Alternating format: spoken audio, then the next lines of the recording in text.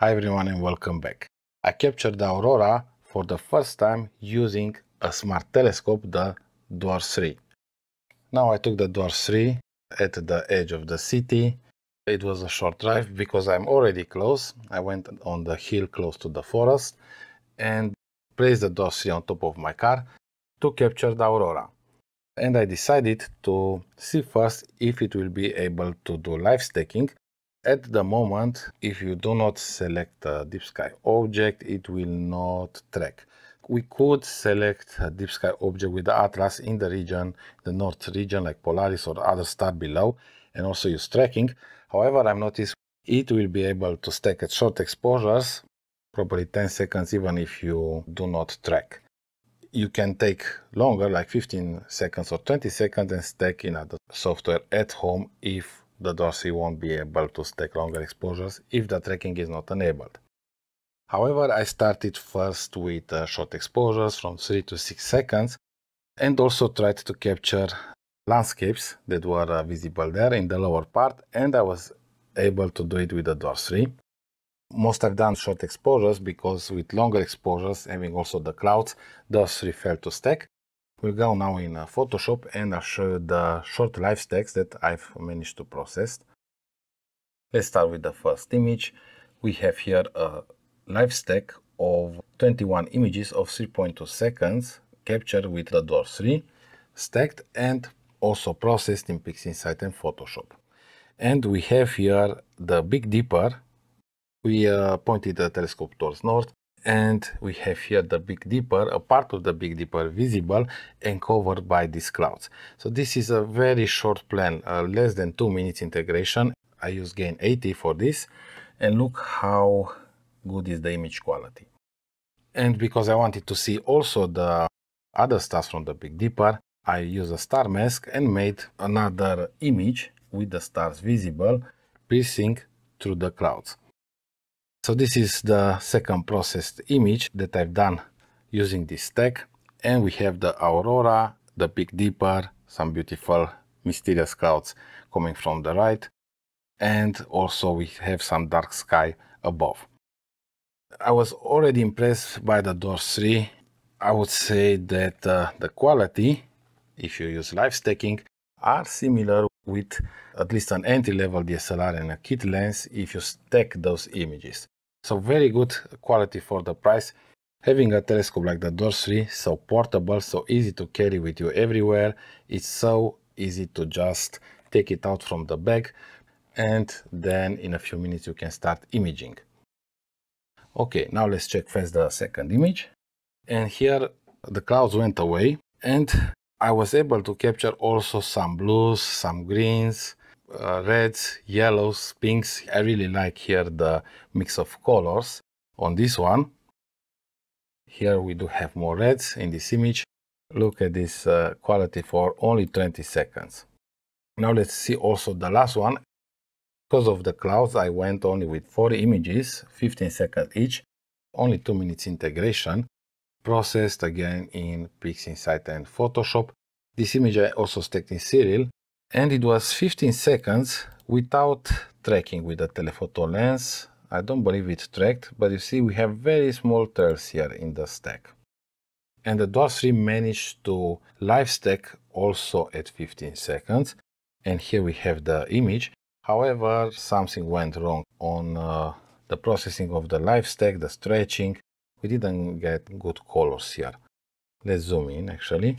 We did have a little bit of trails at 15 seconds.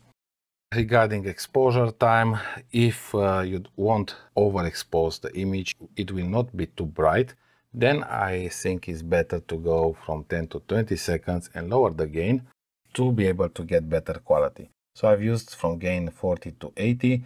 But most of the images were shorter exposures because I had a lot of clouds coming and I wanted to capture more images, maybe also to use in a few time lapses.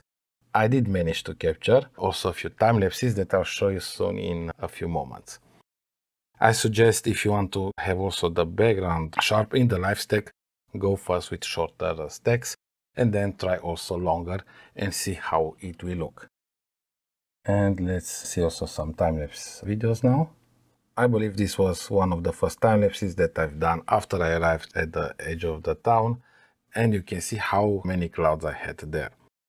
So I had to wait more. After this, we've done the live text that I've already showed you, processed. To take this time-lapse, I just use the time-lapse feature of the Dwarf 3. And if you go long exposures, let's say 5 seconds or 10, currently I think it's best to also change the interval. So let's say you go 5 seconds, you need to probably change the interval to 5, not to shorten your exposures. It didn't specify how the interval works, like interval from the end of the exposure to the start, or total interval from one exposure to the other. So to be safe, I think it's best to go at least the length of the exposure that you take, because I've tried once with 4 seconds and interval was 1. I ended up with exposures of about 2 seconds, I believe. Now let's see also the other videos. The second video, unfortunately, I made a mistake to make 4 short frames of 30 images, and having a little bit break between them, you see we have these interruptions. So I suggest, if you want to capture a video and you're not in the time-lapse mode, you want to try live stacking and then use the feeds files post-process on the PC. If you do this, it's best to calculate how many images you want for the time-lapse and finish the plan, because if not, you'll have cuts like this in your videos. Okay, now let's see the next one. And here we have another short time-lapse of 5 seconds. I also use raw feeds and process them on the PC. Here I do have an important observation to make. It's important also to take dark frames if you want also to calibrate in post-processing, or if you're doing live stacks and you want the live stacks to be calibrated. If not, it will be harder to remove these hot pixels. You can do it in programs like Photoshop, but it will take extra time. And more clouds started to come after, and I decided to capture also more of the landscape in this time-lapse, the clouds and the aurora behind. Here I went 5 seconds and gained 80. If I was not pressed on time, I think I would have gone 15 seconds here, or maybe 20 seconds. So we could improve here the image quality and the signal to noise ratio by increasing the exposure time and lowering the gain. At 5 seconds, it was also less light on the sky. We see here the image, the time-lapse is more noisy. Also, I did process it more after it was already saved in MP4, and probably that also affected a little bit the image quality and the noise levels. Well, my friends, this is how I captured the aurora using the Dwarf 3 smart telescope. I hope you find the video useful, and if you do, don't forget to hit that like button, subscribe if you're new to the channel, and of course, if you're interested in buying the Dwarf 3 smart telescope, affiliate links are available in the video description. I want to give big thanks to all the channel members that are supporting the channel, and if you want to support the channel, you can hit that join button and also get access to my astrophotography data, like data captured with the Dwarf 3 smart telescope. Thanks for watching, don't miss the future videos, and until next time, clear sky.